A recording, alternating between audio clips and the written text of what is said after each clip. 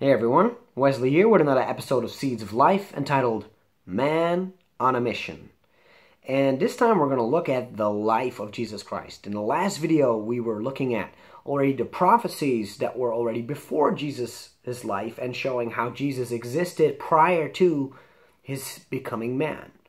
And we see that beautifully in this text in Philippians where it says, "At Christ Jesus, though he was in the form of God, he did not count equality with God a thing to be grasped, but made himself nothing, taking the form of a servant, being born in the likeness of men. And being found in human form, he humbled himself by becoming obedient to the point of death, even death on a cross." So what this passage is talking about is basically what we talked about last time. Jesus Christ was God. God wanted to intervene into the world of men. He wanted to end sin. And like he promised that through mankind there would come this savior person. But now he's like, and he's saying like, I am going to be that savior person. I'm going to be that man that does this. And Jesus Christ then comes and steps in. So we see when Jesus comes to this earth, he is, like the title says of this episode, a man on a mission. And we see this even when Jesus was very young, when he was 12-year-old. This is a beautiful story how he's 12-year-old. His parents moved to, they go to Jerusalem for a feast because it was usual to go there. And then they lose Jesus. Like on the way back, they're like, oh, where's Jesus? I thought he was hanging out with friends, panicking, looking for him. They lost him for a couple of days, finally go back to Jerusalem, and they find him in the temple. And then they're all angry and upset, like, Jesus, like, well, why are you here? And then Jesus is kind of surprised as a kid, 12-year-old kid, saying like, don't you know that I must be in my Father's house?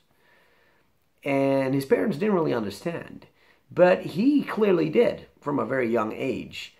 He knew that his father, his heavenly Father, had called him for something.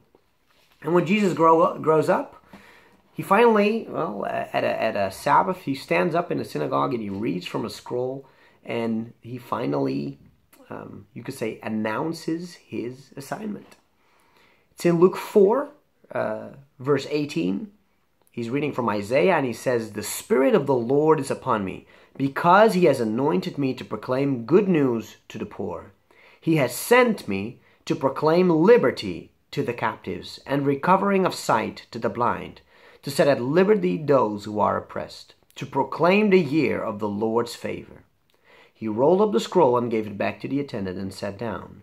The eyes of all in the synagogue were fixed on him. And he began to say to them, "Today this scripture has been fulfilled in your hearing."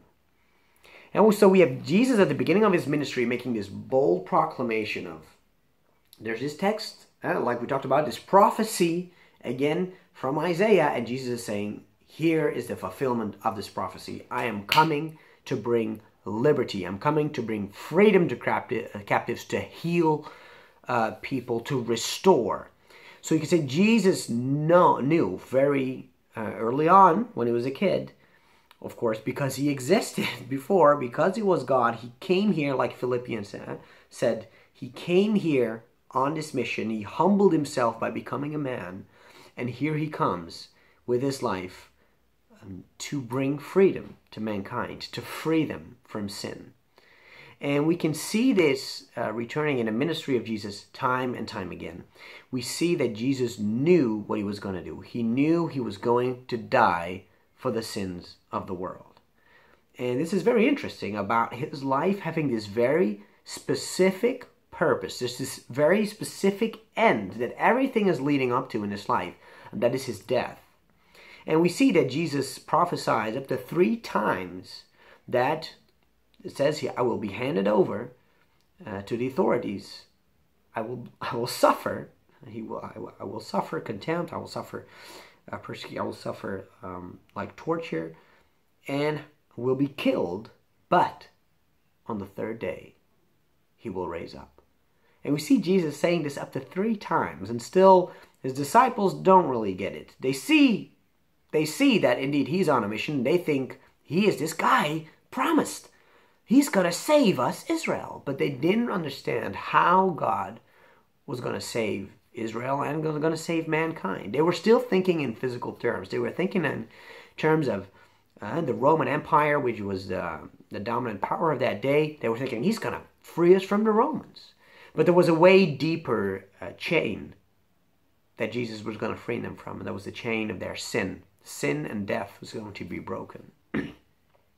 So it's very interesting to see Jesus speak about this, well, kind of bizarre thing of knowing he's going to die. We see it again in John 10, verse 17 and 18. It says, "For this reason the Father loves me, because I lay down my life that I may take it up again.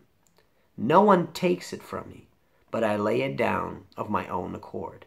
I have authority to lay it down, and I have authority to take it up again. This charge I have received from my Father." So here again, it becomes very specific, like what the goal of what Jesus is going to do. He says, this is why the Father loves me, because I lay down my life. And like Philippians says, he was in the form of God, but he humbled himself. He became obedient to the Father. He's like, this is what needs to happen. I will do it. He humbles himself. And the interesting thing how he says here, I have authority to lay my life down, and I have authority to take it up again. We talked about this in an earlier video. This clearly shows the divinity of Jesus Christ, that he says that he is going to offer up his life and take it back again. He's saying in advance, I am going to go there, I'm going to die, and then I'm going to rise up again. And he is taking on, you could say, the main obstacle in the life of human beings, and that is death. Death has always had this finality. When someone dies, it's like, well, we don't know. No, this is it. And Jesus, through his death, he is coming to make an end to death. And we see this beautifully when Lazarus, a good friend of him, has died. And then when the sister of Lazarus comes to him, and he's like, Lord, if you would have been here, he would not have died. And then Jesus says, do you think he can rise again? And she says, well, yeah, sure, at the end of time, then God will judge everybody, and then he will rise again. And on the resurrection, and Jesus then cuts her off and says, I am the resurrection and the life. And Jesus came to die so that he may bring life. So he may, through his death, put an end to death.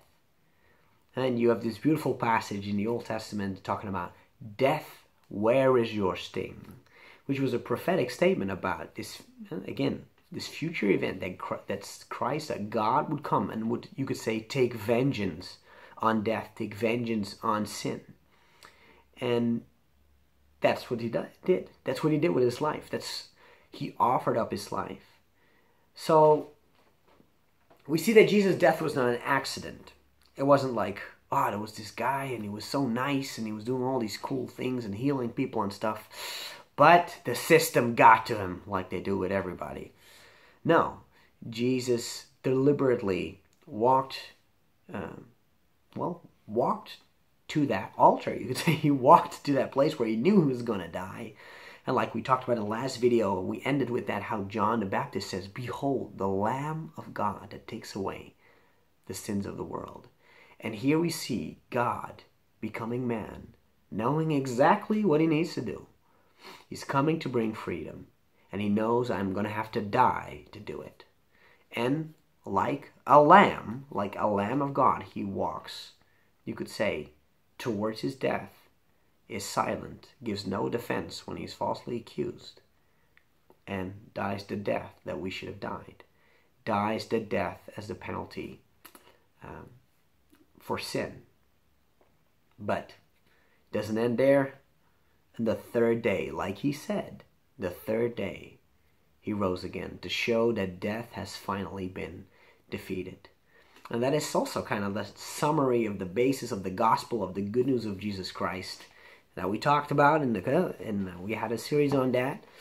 But Paul beautifully summarizes that in just a couple of sentences in 1 Corinthians 15. He says, I deliver to you as of first importance what I also received, that Christ died for our sins in accordance with the Scriptures, that he was buried, that he was raised on the third day in accordance with the scriptures.